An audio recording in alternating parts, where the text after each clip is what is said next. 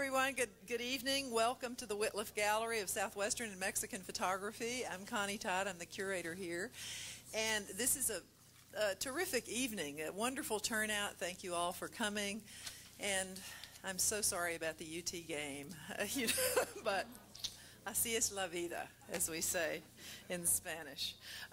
But I'm glad you got it together to make your way over here, and I know some of you are from San Marcos and Wimberley, a little closer to home. We're here tonight to celebrate the exhibition of photographs by Bill Wittliff called La Vida Brinca, and also the inauguration of his book. I hope all of you have a chance to buy one. This is a unique opportunity to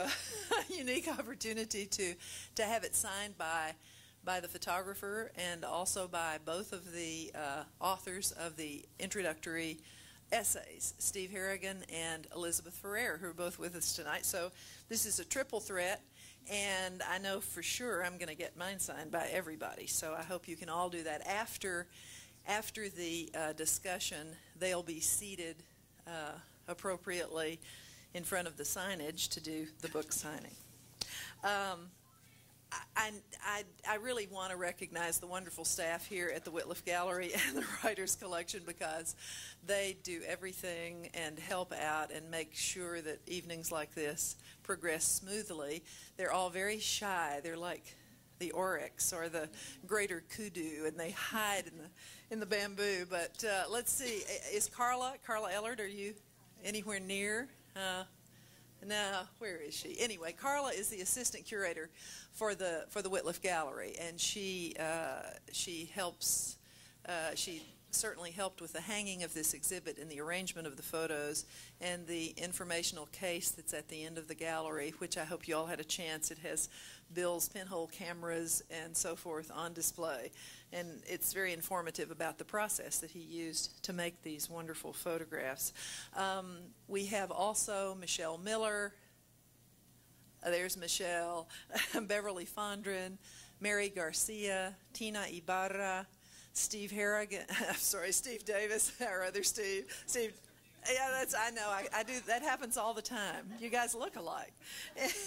And Katie Saltzman and Joel Miner, our two archivists, are here as well. So they're a fabulous staff. They make me happy every day I come to work. We have a number of special guests as well this evening. We have some members of our newly configured advisory committee. We're very happy they're here. Faustinos Deraet, Steve Harrigan is on the advisory committee. John Payne, I believe, is here, and Bill Cunningham. Glad you all came. And if I left anyone out, is anybody else here on the advisory committee? Oh, yes, Miriam Echeverria and Avi Bonar. See, this is terrible. And and Mark is here as well. Oh gosh. We also have some members of our steering committee. We're having an anniversary gala. It's the 20th anniversary of the Southwestern Writers Collection, the 10th anniversary of the Wittliff Gallery, and on May 27th, we're having a big shindig at the Four Seasons. This requires the work of many people, many volunteers, as well as staff members, and support from the university, which has been generous and forthcoming. And some of our steering committee members are here. Peggy Pickle is here. Barbara Morgan is here. There's Barbara. Elizabeth Crook is here. And Reed and Susan Wittliff are both here as well. And is anybody else here from the steering committee that I didn't recognize? Anyway, thank you all so much for the work that you're doing. I think it's going to be a wonderful evening, a great silent auction. So inform yourselves on the website and try to come and save the date. Most of you probably got save the date cards. We have as well the head of the library, Joan Heath, is here. She's the vice president. There's Joan. And our vice president, the vice president for information technology, Dr. Van Wyatt, is here as well. Yay, Van. And President Denise Trouth is here with us tonight as well. There's Denise. Thank you all for coming. We have, too, the founding donors of the collection. Bill is seated up here, and Sally's in the audience. Hooray. And Some wonderful donors as well. Keith Carter and his wife Pat, who have been supporters of the collection for years, and we have a grand collection of Keith's work that we're very proud of. Also, I believe Mike Levy is here. He's responsible for the largest, there you are, for the largest single archive here at the Southwestern Writers Collection, and that's the Texas Monthly Production Archives. They live downstairs in the annex in brand new shelves, and we're extremely fortunate and proud to have those. And glad you came, Mike. And a new donor as well, and that's Mara Levy, who has helped support our upcoming book on Graciela Iturbide that will be out this coming fall. There's so many people I could go on, but I'll stop now. I think it takes a long time. As I was preparing introductions for the 3 panel members, I realized that it was probably going to take too long to really say everything that they've done. So I'll go through this pretty quickly. I always assume that everyone knows Bill Wittliff, but just in case some of you are not too familiar with who he is and what he's done, I introduced him a moment ago as one of the founding donors of the Writers Collection as well as the Wittliff Gallery. He's had a number of careers. A book publisher. He and his wife Sally started the Encino Press. He's a book designer as well, a screenwriter, a film producer and director, and a photographer, which is apparent from the wonderful show we've had tonight. And many of you have seen his Vaquero photographs as well as his Lonesome Dove photos. The Encino Press, Bill and Sally started when they were just babies right out of college, and by the time they were done, well, and they still are, it's true, young at heart, that's the important thing. But anyway, the Encino Press was in business, it was still publishing until about 1983. I think that was the last year of publication. And by the time that run of books was done, I think they had won probably at least over 100 awards for design and content. They're really beautiful books. If any of you are bibliophiles, I know you know about the Encino Press. Many people collect the books, even yet. And we have the remaining inventory of the Encino Press, which will be on our website very soon for sale. So there will be some of those books still out and about. Bill has written multiple scripts: Barbarossa, Raggedy Man, The Black Stallion, Honeysuckle Rose, Country, Red-Headed Stranger, The Cowboy Way, Legends of the Fall, The Perfect Storm, and he's probably best known for the CBS miniseries based on Larry McMurtry's Pulitzer Prize-winning novel called Lonesome Dove, which is also a multiple award winner. We have all of the production archives for Lonesome Dove, and hope to have them exhibited in a permanent exhibition as relatively soon. We're looking forward to a nice exhibition space because people still come and they want to see Gus's hat and they want to see Tommy Lee's boots and the big Colt Dragoon. And so I think Lonesome Dove will be in our lives for a long time.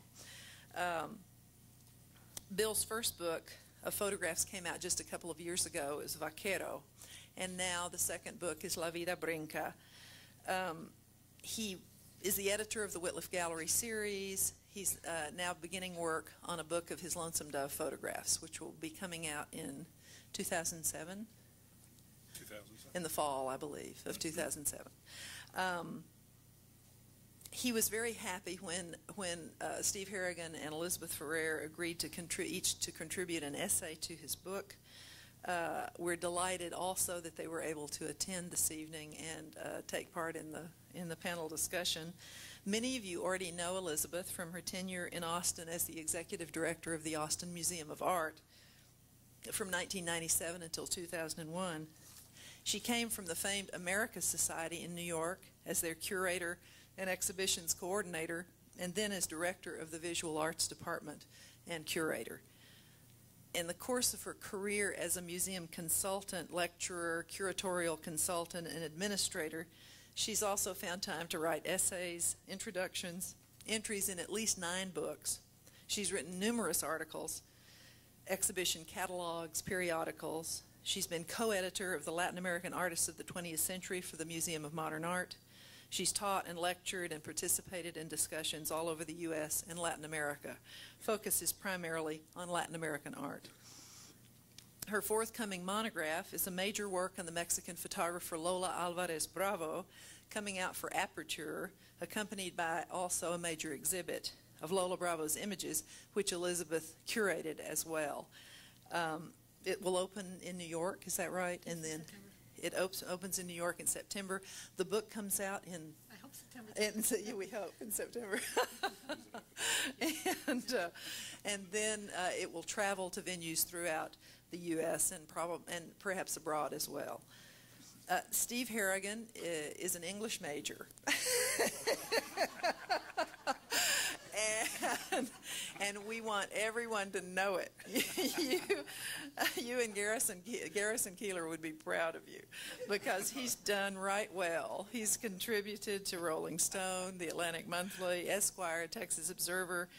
He became a regular writer for Texas Monthly very shortly after its inception, ultimately becoming a senior editor. He still contributes. As a matter of fact, he has a brand new novel coming out in just a matter of days, I guess, or weeks. About a week and a half. A week and a half, called Challenger Park, and it's excerpted in the current issue of Texas Monthly, so we're all looking forward to it. His first novel, Aransas, he completed when he was Adobe Paisano Fellow, and he's recently finished a screenplay of Aransas, and is seeking funding if any of you are interested. I've got one I'm looking for funding. Bill's looking too. Elizabeth, do you have a screenplay? How many of us have screenplays? His second novel, Jacob's Well, was named one of the best books of 1984 by the Washington Post and Dallas Morning News. He has written a number of very well-received nonfiction books on nature primarily, A Natural State, Essays on Texas, Water and Light, and Comanche Midnight and Other Essays. And then in 2000, he published the wonderful and critically very well received The Gates of the Alamo, a critical and popular success. And then from Knopf as well, Challenger Park comes out, as we mentioned, in just a few days. And during all the time that he was writing and working for Texas Monthly, while he was resting, he wrote screenplays, in particular scripts for television productions, such as the HBO production of The Last of His Tribe, The King of Texas, which was a Hallmark production, Beyond the Prairie, which was on CBS, and most recently The Colt, which was an adaptation of a Michael Sholokhov short story. And because of that production, Steve was nominated this year for a Writers Guild of America award for his adaptation of The Colt. He's currently working on a movie for ESPN on Joe Namath, Broadway Joe, and he's adapting for Lifetime Network a cheerful little Friedrich Dürrenmatt piece called The Visit. And some of you may remember it. It was a movie with Ingrid Bergman and Anthony Quinn, fairly dark, as I recall. We're very happy to have Steve on our advisory committee, and we're also proud and very fortunate to have his writing archives here at the Southwestern Writers Collection.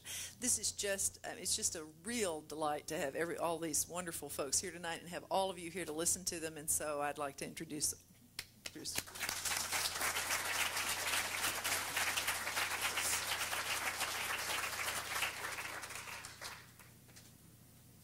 And now it's pretty much time to go.